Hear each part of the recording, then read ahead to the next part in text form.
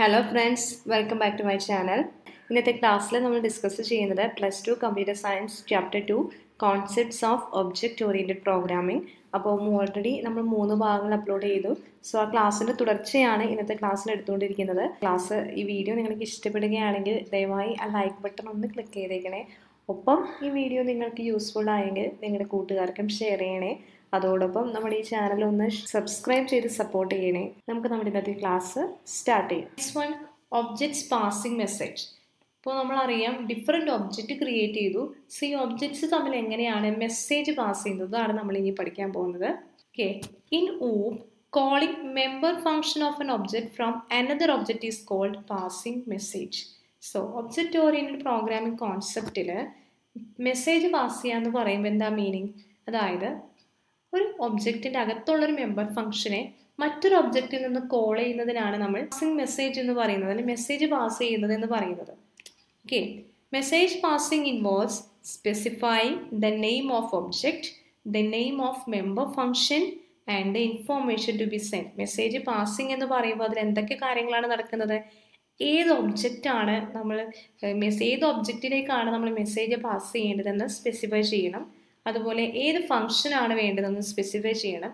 അതുപോലെ ഏത് ഇൻഫോർമേഷനാണ് സെൻഡ് ചെയ്യേണ്ടത്, ആ കാര്യങ്ങൾ നമ്മൾ മെസ്സേജ് പാസ് ചെയ്യുമ്പോൾ സ്പെസിഫൈ ചെയ്യണം. ക്ലിയർ ആയല്ലോ? ഉദാഹരണമായിട്ട് നമ്മൾ നേരത്തെ ക്ലാസ്സുകളിൽ ഡിസ്കസ് ചെയ്ത സ്കൂൾ സോഫ്റ്റ്വെയറിൻ്റെ ഒരു എക്സാമ്പിൾ എടുക്കാം. സോ സ്കൂൾ സോഫ്റ്റ്വെയറിൽ ടീച്ചർ ഒബ്ജക്റ്റും ഉണ്ട്, സ്റ്റുഡൻറ്റ് ഒബ്ജക്റ്റും ഉണ്ടെന്ന് വിചാരിക്കാം. അതായത് ഒരു സ്റ്റുഡൻറ്റിന് ഡീറ്റെയിൽസ് അപ്ഡേറ്റ് ചെയ്യണം. അതായത് സ്റ്റുഡൻറ്റ് ഫീസ് അടച്ചു.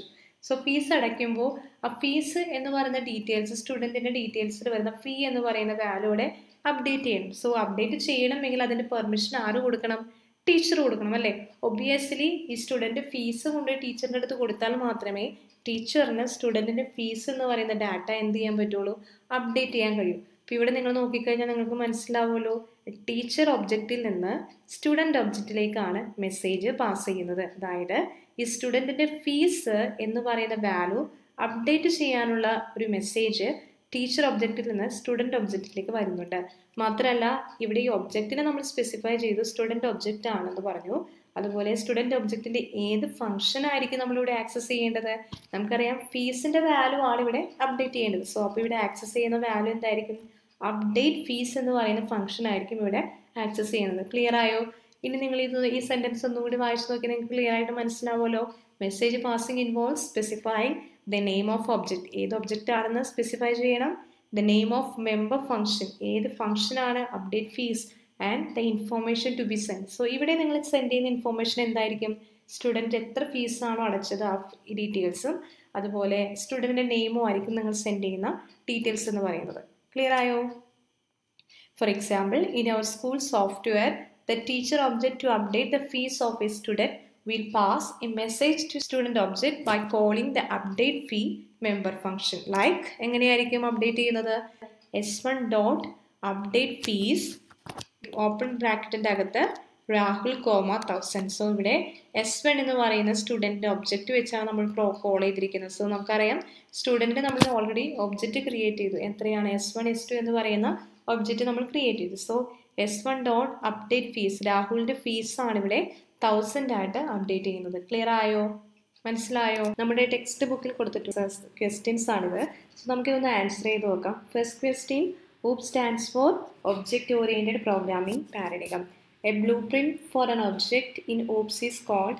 എന്താണ് blue print for an object എന്ന് പറയുന്നത്? Class. Next one, the functions associated with the class are called member functions അല്ലെങ്കിൽ മെത്തേഡ്സ് എന്നും പറയാറുണ്ട്. Next question, the variables declared inside the class R known as data members. Fifth one, what is the difference between structure and class. സ്ട്രക്ചറും ക്ലാസ്സും തമ്മിലുള്ള difference ആണ് ചോദിച്ചിരിക്കുന്നത്. എന്തൊക്കെയാണ് difference?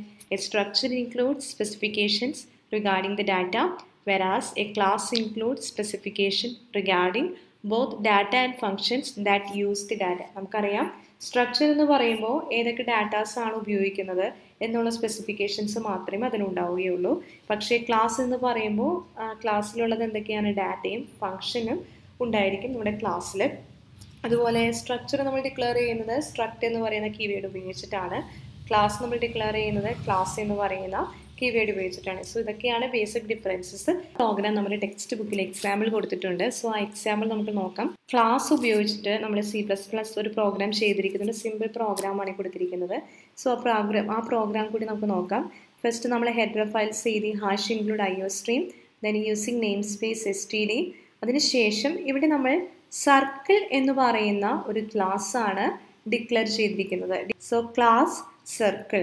So ഈ class സർക്കിളിൻ്റെ അകത്ത് മെമ്പർ ഫങ്ഷൻസും ഉണ്ട്, അതുപോലെ തന്നെ മെമ്പേഴ്സും ഉണ്ട്, ഡാറ്റ മെമ്പറും ഉണ്ട്. സോ ഇവിടെ നമ്മൾ ആദ്യം എന്ത് ചെയ്തു, പ്രൈവറ്റ് ആയിട്ട് ഒരു വേരിയബിൾ ഡിക്ലെയർ ചെയ്തു. ഫ്ലോട്ടിംഗ് പോയിന്റ് വേരിയബിൾ ആണ് ഡിക്ലെയർ ചെയ്തിരിക്കുന്നത്, private float R. So private എന്ന് ഡിക്ലെയർ ചെയ്യുമ്പോൾ ഈ ആർ എന്ന് പറയുന്ന വേരിയബിൾ നമുക്ക് ഈ ക്ലാസ്സിൻ്റെ അകത്ത് മാത്രമേ ഉപയോഗിക്കാൻ കഴിയുകയുള്ളൂ. അതിനുശേഷം പബ്ലിക് ആയിട്ട് നമ്മൾ 2 ഫങ്ഷൻസ് ഡിക്ലെയർ ചെയ്തു. ഏതൊക്കെ ഫങ്ഷൻസ് ആണ്? വോയിഡ് ഗെറ്റ് റേഡിയസ്, അതുപോലെ തന്നെ വോയിഡ് ഡിസ്പ്ലേ ഏരിയ. സോ ഇവിടെ ഗെറ്റ് റേഡിയസ് എന്ന് പറയുന്ന ഫംഗ്ഷൻ ഉപയോഗിച്ചിരിക്കുന്നത് നമുക്ക് റേഡിയസ് എൻ്റർ ചെയ്യാൻ വേണ്ടിയിട്ടാണ്. ഗെറ്റ് റേഡിയസ് എന്ന് പറയുന്ന ഫംഗ്ഷൻ, അല്ലെങ്കിൽ സി ഔട്ട് എൻ്റർ റേഡിയസ് എന്ന് പറയുമ്പോൾ നമ്മുടെ സ്ക്രീനിൽ എൻ്റർ റേഡിയസ് തെളിഞ്ഞു വരും. CNR നമ്മൾ എന്ത് ചെയ്യും, ഇൻപുട്ട് കൊടുക്കും, റേഡിയസ് എൻ്റർ ചെയ്ത് കൊടുക്കും. അതുപോലെ വോയിഡ് ഡിസ്പ്ലേ ഏരിയ എന്ന് പറയുന്ന ഫംഗ്ഷൻ നമ്മുടെ സർക്കിളിൻ്റെ ഏരിയ നമ്മൾ കൊടുക്കുന്ന ഇൻപുട്ട് ഏതാണോ അതിനനുസരിച്ച് ഏരിയ കാൽക്കുലേറ്റ് ചെയ്ത് ഡിസ്പ്ലേ ചെയ്യുന്നതിന് വേണ്ടിയാണ് വോയിഡ് ഡിസ്പ്ലേ ഏരിയ എന്ന് പറയുന്ന function. So C out area equal to area 3.14 into R into R. നമുക്കറിയാം ഏരിയ കാണുന്ന ഇക്വേഷൻ എന്താണ്, 3.14 ഇൻറ്റു R² ആണ് സർക്കിളിൻ്റെ ഏരിയയുടെ ഇക്വേഷൻ. സോ ഇവിടെ ഏരിയ കാൽക്കുലേറ്റ് ചെയ്യുന്നു, അതിനുശേഷം ഏരിയ ഡിസ്പ്ലേ ചെയ്യുന്നു. ഇത്രയുമാണ് നമ്മുടെ ക്ലാസ്സിൻ്റെ അകത്ത് നമ്മൾ എഴുതിയിരിക്കുന്ന മെമ്പേഴ്സും ഡാറ്റ മെമ്പേഴ്സ്, അതുപോലെ തന്നെ ക്ലാസ്സിൻ്റെ അകത്തുള്ള മെമ്പർ ഫങ്ഷൻസ്. ഇനി അടുത്തതായിട്ട് മെയിൻ ഫംഗ്ഷൻ്റെ അകത്ത് നമ്മൾ എന്ത് ചെയ്യുന്നു എന്നാണ് നോക്കാൻ പോകുന്നത്. നമുക്കറിയാം നമ്മുടെ പ്രോഗ്രാമിൻ്റെ എക്സിക്യൂഷൻ എപ്പോഴും തുടങ്ങുന്നത് എവിടെ നിന്നാണ്, നമ്മുടെ മെയിൻ ഫംഗ്ഷൻ്റെ അകത്ത് നിന്നാണ് നമ്മുടെ പ്രോഗ്രാമിൻ്റെ എക്സിക്യൂഷൻ തുടങ്ങുന്നത്. നമ്മളിവിടെ 2 ഫംഗ്ഷൻസ് ക്ലാസ്സിൽ എഴുതിയിട്ടുണ്ട്. സോ ഈ 2 ഫംഗ്ഷൻസിന് വെറുതെ നമുക്ക് ഉപയോഗിക്കാൻ പറ്റില്ല. ഈ ഫംഗ്ഷനെ കോൾ ചെയ്യണമെങ്കിൽ നമ്മൾ ആദ്യം എന്ത് ചെയ്യണം, ഈ ക്ലാസ്സിന് ഒരു ഒബ്ജക്റ്റ് ക്രിയേറ്റ് ചെയ്യണം. സോ ആ ഒബ്ജക്റ്റ് വെച്ച് മാത്രമേ നമുക്ക് എന്ത് ചെയ്യാൻ പറ്റൂ, ഈ ഫംഗ്ഷൻസിനെ കോൾ ചെയ്യാൻ പറ്റൂ. നമ്മൾ ഒബ്ജക്റ്റ് പാർസിങ്ങിൽ പഠിച്ചു. So circle C1. അപ്പോൾ ഇവിടെ സർക്കിൾ എന്ന് പറയുന്ന ക്ലാസ് ആണ്, ആ ക്ലാസ്സിന് ഒരു ഒബ്ജക്റ്റ് ക്രിയേറ്റ് ചെയ്തു C1. സോ ഫസ്റ്റ് നമ്മളറിയാം ആദ്യം നമ്മൾ എന്താ ചെയ്യേണ്ടത്, സർക്കിളിൻ്റെ റേഡിയസ് എൻ്റർ ചെയ്ത് കൊടുക്കണം. സോ സർക്കിളിൻ്റെ റേഡിയസ് എൻ്റർ ചെയ്യാനുള്ള ഫങ്ഷൻസ് എഴുതിയിരിക്കുന്നത് എവിടെയാണ്, വോയിഡ് ഗെറ്റ് റേഡിയസ് എന്ന് പറയുന്ന ഫംഗ്ഷനിലാണ്. അപ്പോൾ നമുക്ക് ആദ്യം കോൾ ചെയ്യേണ്ടത് ഈ ഒരു ഫംഗ്ഷനെ അല്ലേ. നമ്മൾ എന്ത് ചെയ്തു, C1 dot get radius four sending message. അതായത് അപ്പോൾ C1 ഡോട്ട് ഗെറ്റ് റേഡിയസ് എന്ന് പറയുമ്പോൾ എന്താ സംഭവിക്കുന്നത്, നമ്മുടെ കൺട്രോൾ പോകുന്നത് ഈ ഫംഗ്ഷനിലേക്കാണ്. അപ്പോൾ ആദ്യം ഈ ഫംഗ്ഷൻ എക്സിക്യൂട്ട് ചെയ്യും. സോ ഈ ഫംഗ്ഷൻ എക്സിക്യൂട്ട് ചെയ്യുമ്പോൾ റേഡിയസ് എൻ്റർ ചെയ്യാൻ പറയും. സോ നമ്മൾ എന്ത് ചെയ്യും, റേഡിയസ് എൻ്റർ ചെയ്ത് കൊടുക്കും. രണ്ടാമതായിട്ട് നമുക്ക് എന്താ വേണ്ടത്, ഇനി റേഡിയസ് എൻ്റർ ചെയ്ത് കൊടുത്തു, നമ്മൾ എൻ്റർ ചെയ്ത റേഡിയസ് അനുസരിച്ചിട്ടുള്ള ഏരിയ നമുക്ക് കാണണം. സോ ഏരിയ കാണാനുള്ള ഫംഗ്ഷൻ വോയിഡ് ഡിസ്പ്ലേ ഏരിയ. അപ്പോൾ ഡിസ്പ്ലേ ഏരിയ എന്ന ഫംഗ്ഷനാണ് വേണ്ടത്. സോ നമ്മൾ എന്ത് ചെയ്തു, ഡിസ്പ്ലേ ഏരിയയിലേക്കാണ് മെസ്സേജ് പാസ് ചെയ്തത്, അല്ലെങ്കിൽ എന്ത് പറയാം, ഡിസ്പ്ലേ ഏരിയയാണ് കോൾ ചെയ്യുന്നത്. അപ്പോൾ C1 ഡോട്ട് ഡിസ്പ്ലേ ഏരിയ. അപ്പോൾ എന്ത് സംഭവിക്കും, പ്രോഗ്രാമിൻ്റെ കൺട്രോൾ ഡിസ്പ്ലേ ഏരിയയിലേക്ക് പോകും. സോ ആ ഏരിയ കാൽക്കുലേറ്റ് ചെയ്ത് അതിനുശേഷം ഏരിയ ഡിസ്പ്ലേ ചെയ്യും. അതിനുശേഷം ഔട്ട്പുട്ടും കാണിച്ചിട്ടുണ്ട്, എൻ്റർ റേഡിയസ്. ഇവിടെ 2 എന്ന് പറയുന്ന റേഡിയസ് ആണ് എൻ്റർ ചെയ്ത് കൊടുത്തത്. ഏരിയ 12.56 കിട്ടി. മനസ്സിലായല്ലോ. ഇന്നത്തെ ക്ലാസ്സിൽ വളരെ കുറച്ച് കാര്യങ്ങൾ മാത്രമാണ് നമ്മൾ ഡിസ്കസ് ചെയ്തത്. ഈ ക്ലാസ് നിങ്ങൾക്ക് ഇഷ്ടപ്പെട്ടാൽ ദയവായി ആ ലൈക്ക് ബട്ടൺ ഒന്ന് ക്ലിക്ക് ചെയ്യണേ. ഒപ്പം ഈ വീഡിയോ നിങ്ങൾക്ക് ഉപകാരപ്പെട്ടുവെങ്കിൽ നിങ്ങളുടെ ഫ്രണ്ട്സിനും അതുപോലെ തന്നെ നിങ്ങളുടെ ക്ലാസ് ഗ്രൂപ്പുകളിലേക്ക് ഒന്ന് ഷെയർ ചെയ്ത് നമ്മളെ സപ്പോർട്ട് ചെയ്യണേ.